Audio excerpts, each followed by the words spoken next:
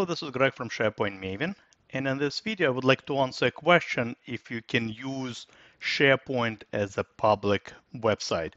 So here's a use case for you. Too often when I work with clients, I get a request to share, let's say, an intranet, the entire intranet, or maybe one particular site externally with external parties. And, let me show you, for example, what happens if I try, to share, make this URL available to external parties. So I'm going to copy this URL. So when an external party follows this URL, they will get a screen similar to this one where it is prompting them to log in. Now, obviously, because external parties do not have, your company's credentials, what are the options? Well, look, so first of all, you can, share the site and invite, external users. So for example, if I type in, greg@gmail.com, what will happen is I will receive an email at my Gmail address with the invitation to join essentially that particular site. However, it's still not going to be available to me just, by following the URL. I will be prompted to enter my Gmail address, and then Microsoft will send me a temporary passcode. And only at that point, I will be able to access the site. Now, let me tell you a bit of, I guess, history, what has occurred with this particular feature and why we have this question in the first place. In the early days of SharePoint Online, from around 2013 up until 2015, we actually used to have an ability to create a site. We used to call it site collection at that point of time.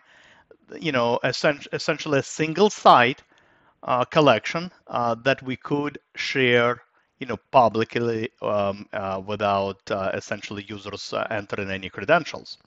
I actually pulled this as the article from Microsoft on this topic, but this is actually the announcement that they are discontinuing this feature.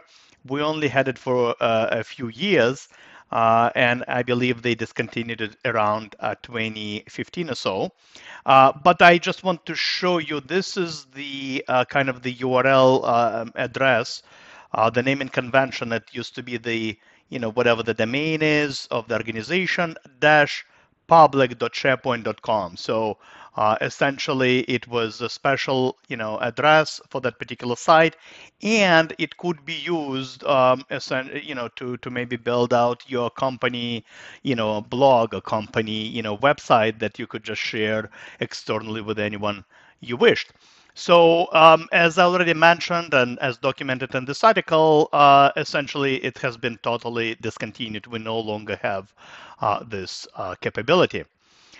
Let me tell you kind of a few, I don't want to call them, I guess, workarounds, because they're not really workarounds, but a few options, I guess, that exist in terms of inviting external, parties to your content.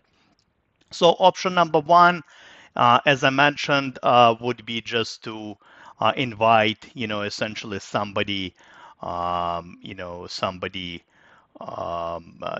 outside by just, inviting them and type in their email address. So, for example, I will do something like this. This is just a Gmail address, a test Gmail address that belongs to me, just like that. And essentially, it's going to give you a warning and that this is an external user.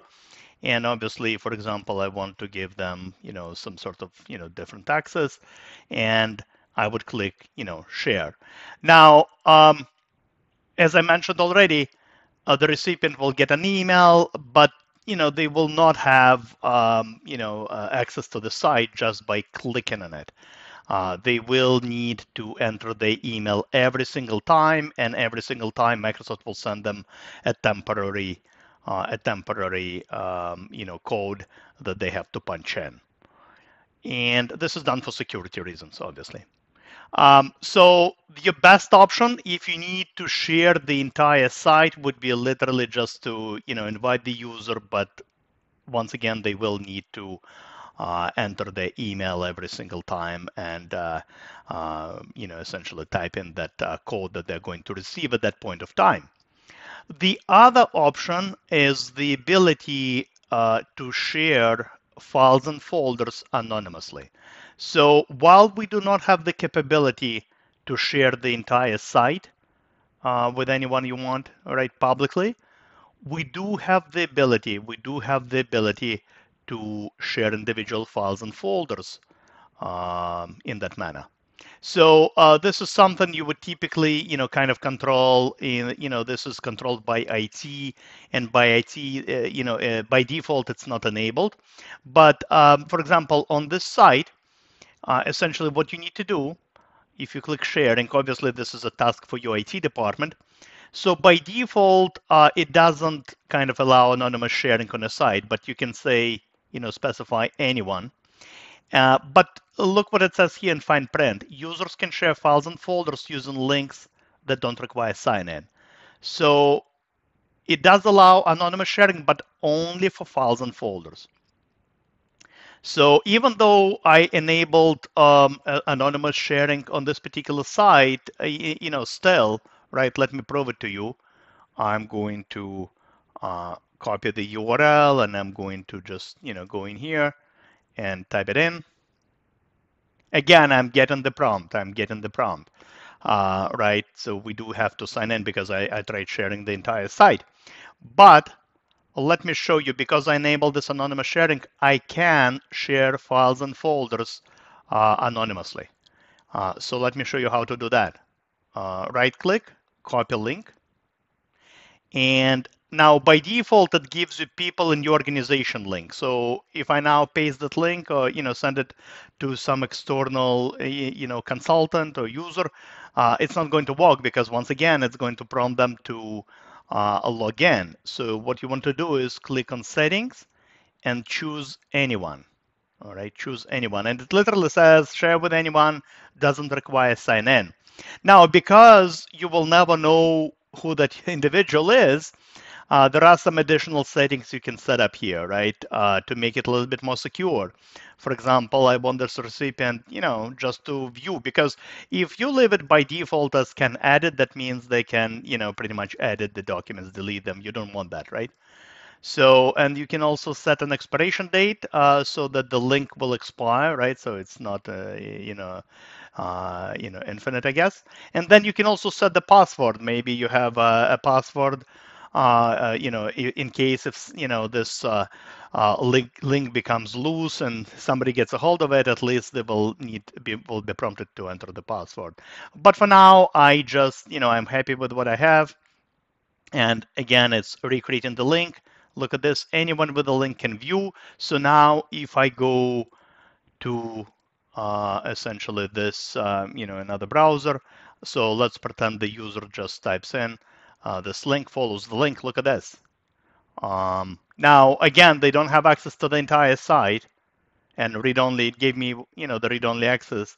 And remember how I had other stuff on other folders in the library? The recipient doesn't see any of that. Essentially just this folder. And again, not much I can do here, right? Because I gave the user view privileges. And even if the user tries to go, to a home page, right? Essentially there will be access, denied error message. So that's as far as you can go in terms of anonymous sharing. Now, as to why, I guess the public sharing has been, disabled, right, by Microsoft, almost 10 years ago. I think primarily, to be honest, this is just my opinion, but I think it has to do with security first and foremost. In all honesty, right? I mean, all the sites, typically you collaborate within the organization, and all the sites are meant primarily for internal, consumption. While obviously external sharing is encouraged, you really want to, to make sure you know who is updating, right? You're probably dealing with, your projects, your internal projects, a lot of stuff, confidential content. So it always helps to kind of know who is working on the document. So that's why I think they deactivated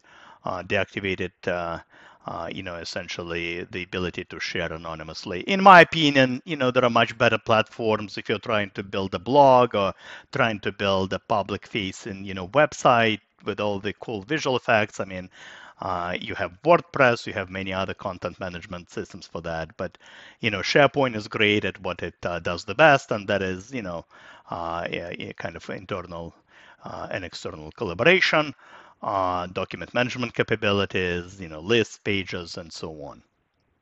So that's all I wanted to share in this particular video. Hopefully you learned something new. As always, happy to see you on my channel, and see you soon. Goodbye.